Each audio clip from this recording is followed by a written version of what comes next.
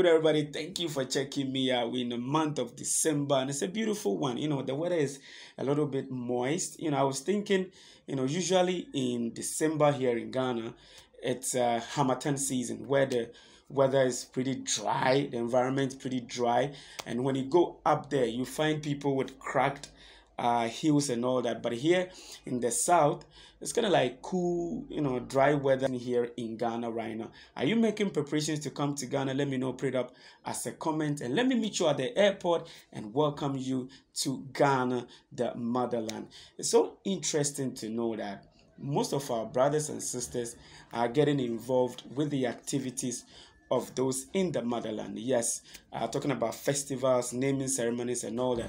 I was in Anomabo in October where they celebrated their festival, Okyir festival, by the good people of Anomabo. Anomabo is a fishing community located within central region of Ghana. And Okyir is celebrated like every year with the good people of Anomabo, like I mentioned, where like as usual they carry their queens and their kings and their sub chiefs and all that. They parade through the town to show the people that, hey, it's been a wonderful year. God has blessed us, the ancestors have blessed us, and we need to showcase that, we need to celebrate it. And so that is the celebration for the good people of Anomabo. One is going to ask, Ekow, apart from visiting Ghana, joining the celebration of Okyir, what else can I do when I come to Anomabo? There's a whole lot of things to do when it comes to Anomabo. Like I mentioned earlier, it's a fishing community. So when you come and then you want to have the experience in fishing and then you talk to them, they may take you on a boat ride, go fish, come back, take the fish home, and then go and prepare whatever you want to prepare. So that is one thing you can go see with the fishermen. Another thing is we have the Fort Williams there to give you history of what really happened with our ancestors when it comes to transatlantic slave trade. Yes, aside that, there are Pusuban. When you say Pusuban, in our culture, we have our traditional system. We have a group of people we call Asafu. The Asafu, in other words, we will say they are the armies of the community. They protect the community. And we may have more than one Asafu company. Okay, so every Asafu company has a shrine, which we call Pusuban, where they go, they have their gods, that is where they worship, and they keep this place so clean with the respect that this place is a sacred grounds for people. Now, during the procession in the festival, something really happened that I wanted to share with you.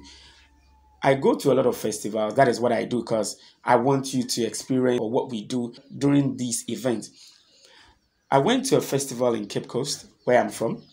I did one in Saltburn. I did one in Mankesim. And I experienced something that during the procession, where they carry the chiefs in the palanquin, there is someone who does this ritual that at the end of the day, certain spirit enters other people and then they start acting weird. I wouldn't say it's weird. I can't really describe the whole thing, but at a point, now let me give you an example. When I went to Anomabo for the festival, during the procession, we passed by one of the Pusuban, which I said is the shrine for a certain Asafu company.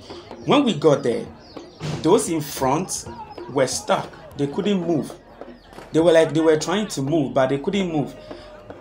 Out of nowhere, we saw this lady from 2 blocks away running to the place, fell on the ground and started, it's like there was a spiritual attack on that lady. There was a spiritual invasion. It entered the lady, and then she started behaving weirdly. She was on the ground trying to move. I was like, yo, I have seen these things in most of the festivals, but I thought it was a lie. But this time I really experienced it just in front of me. So I spoke to one of the guys there who is closer to the Pusuban or the Asafu company, and I asked, what is going on? So he explained that when you are passing by, during the festival season, there are certain rituals that must be performed for that god in that Pusuban.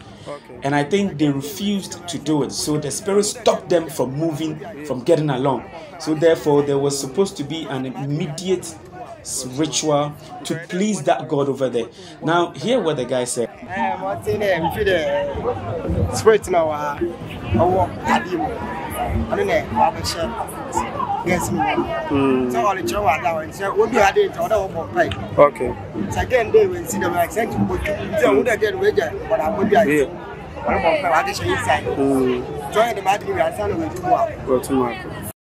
Okay, so they said they were passing, they were supposed to stop and then do a ritual for that god. They didn't do it, and then the spirit in that shrine left and entered into someone who was just sitting somewhere. There were two people. The thing just fell on them and they started misbehaving. It's not misbehaving, maybe I'm not using the right word, but they started acting like weird, like they were like snakes on the ground trying to crawl and all that. I was like, hey, truly this African belief really exists, because it was fascinating to see this. This is just a video to explain to you that African beliefs really is in existence. There are a lot of things you can do when it comes to Ghana, and maybe you want to choose Anomabo as your area that you want to come and visit.